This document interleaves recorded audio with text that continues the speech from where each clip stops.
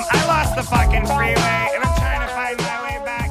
I guess I'm just a little bit lost. It was late one night in the 404. I was gone off that water chilling on the front porch. I was lean back, laxing and puffing on. Shout out to Jacksonville Jaguars fans saying, hey, this weekend we're going to dress up like clowns to let Shad Khan know that Trent Baalke is not welcome here as general manager for the Jacksonville Jaguars no longer. I guess this is a big thing that is cooking on the internet. Ari Mirov is reporting it at Pro Football Focus at My Sports Update. Unhappy with the team keeping GM Trent Baalke. Jaguars fans are planning to show up through Sunday season finale wearing clown costumes.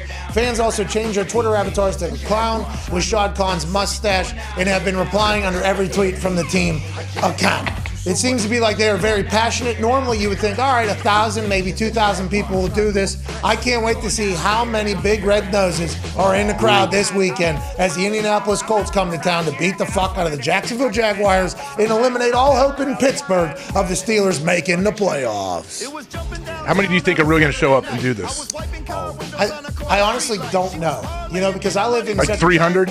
Well, that's what I don't know, because I live in such a, a silo almost on the internet where I'm like, that looks like a lot of scrolling. Hey, that looks like a lot of people committed to this. Tickets got to be, what, $6, $7 probably on SeatGeek? Oh, yeah. I mean, it's going to be hot as fuck down there. We know half the people commenting about it on Twitter aren't going to go to the game, though, either. If you get 300 clowns in one section, though. Yeah, all you need is one section low, close, with big red noses and things. You'll be able to walk down, right? Don't you think they'll be able to matriculate down to closer seats if they have to buy them up top? I actually seen that a kid, maybe for a Golden State game, was sitting up in the nosebleeds. That's right. Photoshopped a ticket to get him down into the lower one because he saw a bunch of seats were open at the end. And at the end of the game, they can't scan you to get in there.